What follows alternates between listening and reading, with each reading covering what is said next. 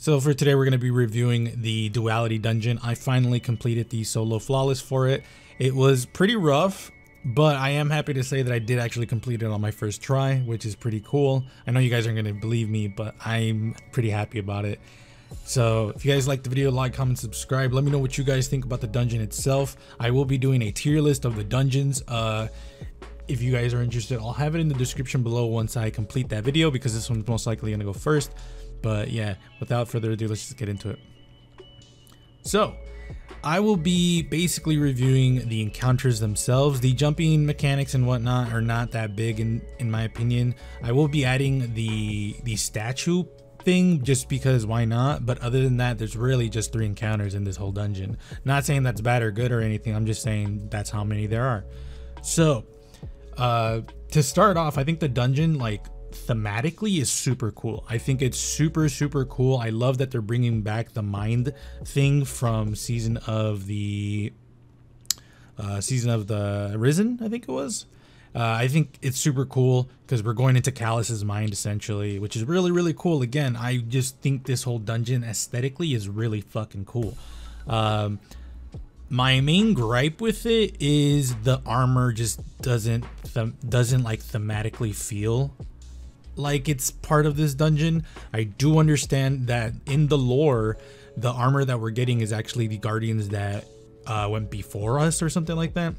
I understand that. I'm not saying that's cool or bad or anything. It's just that I would have loved to see Galron inspired armor drop or something along those lines, because that would have been cool. Again, I'm not like trying to shit on the people who designed the armor. I think the Hawkeye armor looks pretty cool. It's just that, again, I would have preferred if we got armor that was like thematic to this dungeon, or even like give us like Keitel themed armor because she is the last boss, or again Galron themed armor, or just do a combination of like all of it. I don't know. Either way, it's not the end of the world. I still think that armor is really cool, and I will do a review on it when I get all of the armor. Probably individually, because my hunter just needs one more piece and my titan still needs pretty much everything. So yeah, first encounter, it's pretty rough, I'm not gonna lie. Specifically from a solo flawless standpoint, or just solo in general, it's pretty rough just because of the enemy density is really big. I'm not bad by any means. I think it's super cool. I love it when there's more enemies, but that just means a lot more juggling in your part. That being said, with Solar 3.0 and the new resilience buffs, it's not as hard as it could be, because with resilience all the way high, shit really does not hit hard. And if you have Solar 3.0, specifically with the seasonal mod, the one where when you use your class ability you get healing, you're almost never dying. Specifically on Titan, they like almost never die.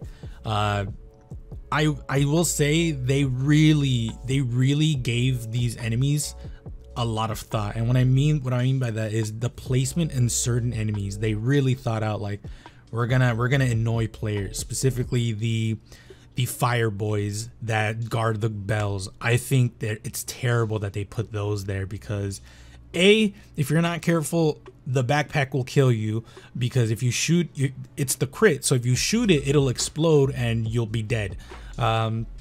If you don't shoot the backpack and kill the guy outright, the backpack actually drops and will murder someone if they're not careful. You guys will see in my solo flawless run, I don't shoot them because I just wasn't putting too much thought into it.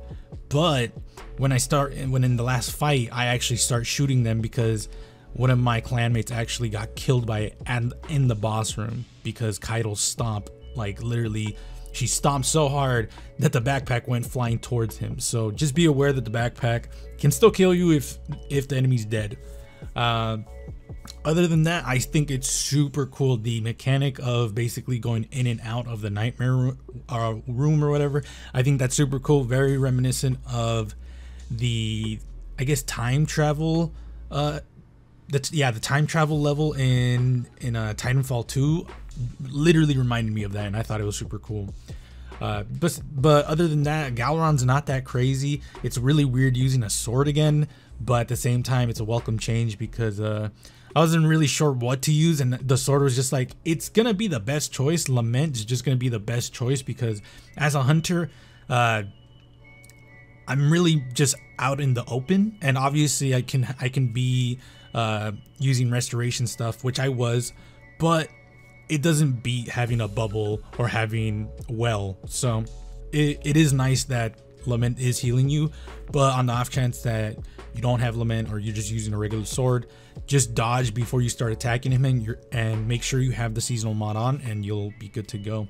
If you guys want to see an actual guide, like a solo flawless guide, let me know, because I was gonna do that, but at the same time, it's already super late and people have been farming the shit out of it, so I don't think I need to make a guide video. But again, if you guys want, I will do it. So the next encounter would be basically the statue portion. Again, I'm skipping all of the jumping puzzles and whatnot because it's already been like almost a week since this has been out. Again, if you want an actual guide, just let me know in the comments below. I would be more than happy to make one for y'all. But again, this is just going to be reviewing the actual dungeon itself. But that being said, I think that the jumping puzzles are super cool. Not super imaginative, but I mean, at the same time, it's fine, I guess. The next one is the statue one, and again, it's not that crazy. At the end of the day, it's just make sure the statues are facing towards the podium, and that's really it. There is a hidden chest there in that room, so that's cool. Other than that, that's pretty much it. The second encounter is the vault. This one I think is the hardest encounter from the whole dungeon personally, just because of the time crunch. In my solo flawless, I actually almost died. Specifically, I had 0 seconds left. I was about to die, and I just think this portion of the dungeon is the worst of it. It's actually stressful, and this is actually where I started shooting the backpacks because they started coming off. You're gonna want to shoot the backpacks because they will kill you if you're not careful.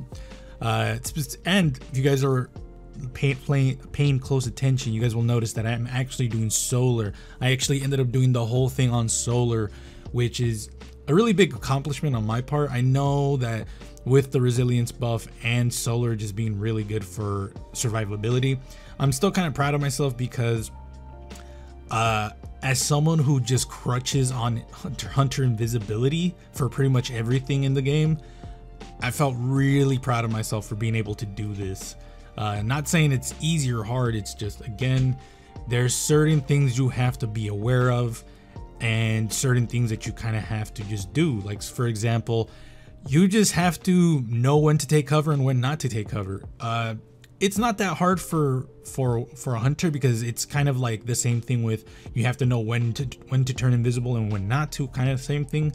But I don't know, it's just weird getting shot in the face and being like, I can't go invisible, like I have to shoot, I have to perform. And yeah, it was really funny.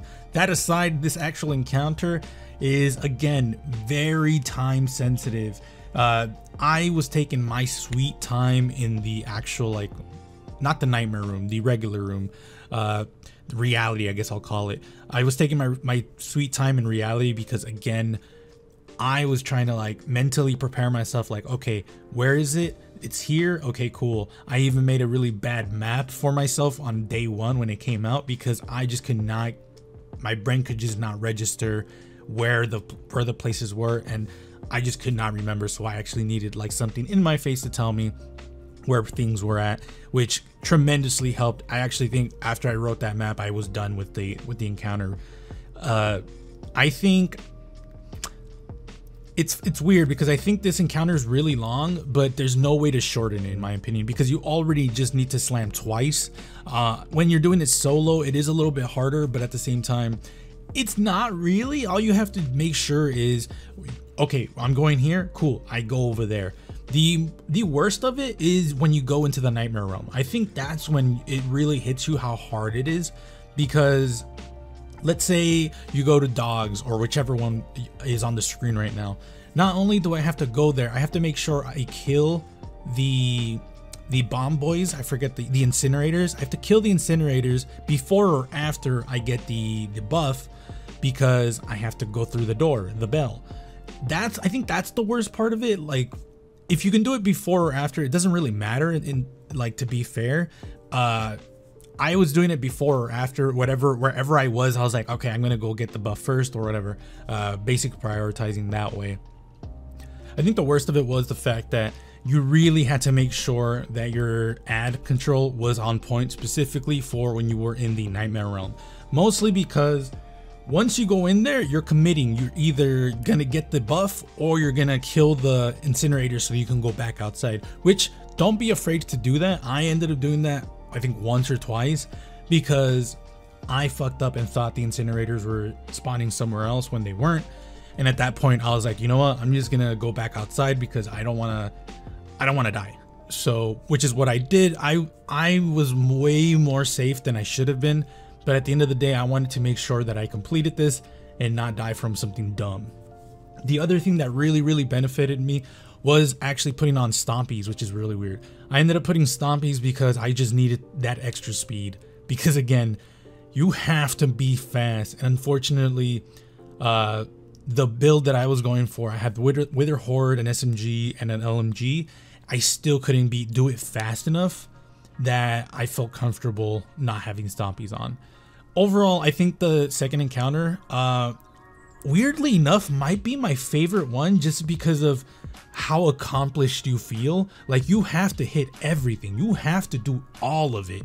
Like, it's such a different feeling, and this one is definitely really cool. I don't know, it just hit different, I guess. But let me know what you guys think in the comments below. I think what I didn't mention is the fact that once you get the 2 buffs and plant down both of them, that's damage phase. And whoever designed the bosses for this encounter, I thank you for making the damage phase like forever until the boss dies. I thank you for that, because I can promise you, if it was timed, this would easily have been the worst encounter in any Destiny 2 content, easily. Because if the bosses were timed, it doesn't matter how long the timer they would have given, no timer would have felt good. So the fact that they just made it whenever you can kill the boss is good. I appreciate that, because I would take easily 20 minutes, 10 minutes. Actually, the longest I think was 10 minutes, just me like making sure I was killing ads and not getting overwhelmed, because you definitely don't want to get overwhelmed. After you kill the first one, 2 more will pop up, and then, well, not at the same time. You have to do the whole sequence again, kill the next boss, do the whole sequence, and then do the next boss again. Overall, I really love this one. Looking back at it, it's probably the one where I had the most fun, because of just the amount of skill that you had to really do, I guess, is what my head goes to. Next portion would probably be the jumping puzzle, which again, nothing too crazy. It's a jumping puzzle. I don't particularly care about it. I will say there are 2 moments in this dungeon that you have to slide down a corridor. Those 2 can instantly kill you if you're not careful. If you're a regular Destiny 2 player, you already know what I'm talking about. You'll get physics to death, and it's not a good feeling. It's not a good feeling at all. I'm paranoid, so I ended up having my sword, the Lament, out with me when I went down, and then immediately swiped when I was close to the floor. And for the last one, I just supered, because again, I'd rather be safe than be pissed because I died from a stupid thing. The actual last encounter would be Keitel herself. Let me tell you guys, she was actually really rough my first time. My first time when I first did her, she legitimately stressed me out. Almost broke me as a person, because the sheer amount of bugs that she had during like day 1 was stupid. I died from architects more than I have ever died in my life, probably. And I'm talking like, oh, the bell exploding on me. Actually, I have the recording of when the bell exploded on me. I'll have it right now.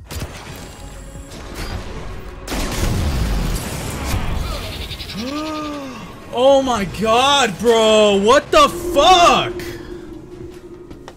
So as you can see, I was really mad, because that was the farthest I've ever gone, and at that point I felt really comfortable in the actual ad room, to the point where I I was never afraid. Even in my solo flawless, I was really never afraid that I was gonna die, because with Solar 3.0 and the resilience buff, just nothing would outright kill me as fast as my healing could heal me. So if you are trying to do this solo flawless, I recommend doing it on Solar 3.0 and high resilience. Hunters, I know this is gonna be a big ask considering most of your armor sets mostly will not have high resilience pieces.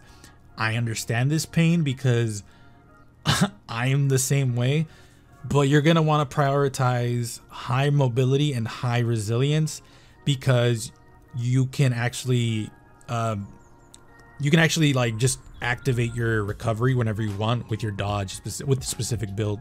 But yeah, it was so, I don't want to say brain dead because it's not brain dead, but it's just the level of comfortability that I had during the last encounter was scary. I've never felt that comfortable in a last encounter in a dungeon when I'm solo flawlessing. That's what really like kind of sort of scared me, I guess you would say. So let's talk about damage. For damage, I ended up using Lament again with the Crucible fusion rifle and what's it called, the Callus mini tool. I ended up using those two specifically because Callus mini tool has my the one that I have has Incinerate, or whatever it's called, Incandescent I think it's called, which helps with my build. And then the Crucible fusion rifle, the stasis one, I was using that one specifically because it had Vorpal weapon on it, and I really needed something to kill the incinerators, and fusion rifle is the best choice because you can just outright incinerate them. But I hate that I made that, but yeah, you can basically make them die like that. And and when I was feeling a little too overwhelmed and wanted to be a little bit in the back with cover, I would actually switch out to a scout rifle, specifically the one from Deepstone Crypt, because again, I was being a little too nervous, and I was like, you know, it looks too crazy over there. Let me just kill a few of them before I go over there. So when it comes to damage phase, the damage phase is pretty rough. I'm not gonna lie to you guys, mostly because Kaido's a bitch, like a proper bitch. If you're not careful, she'll outright beeline herself to the actual bell, which means you lose out on a damage phase.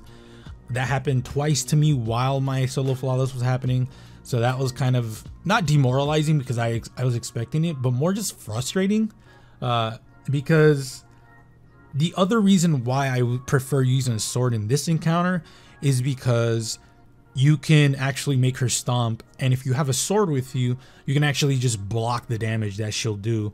So that's another reason why I was using sword. It's not the best DPS. I still think the best DPS would probably be the new linear fusion, which I did get a god roll at that. But overall, this dungeon was super fun, guys. I highly recommend it. I will be doing a tier list of the dungeons and maybe the exotic missions as well, just because they're basically dungeons as well. But let me know what you guys think in the comments below. Did you guys like the dungeon Duality? Let me know in the comments below. If you guys want to follow me on my social media, I'll link in the description below. I thank you all for coming up to this point, and I'll see you all later.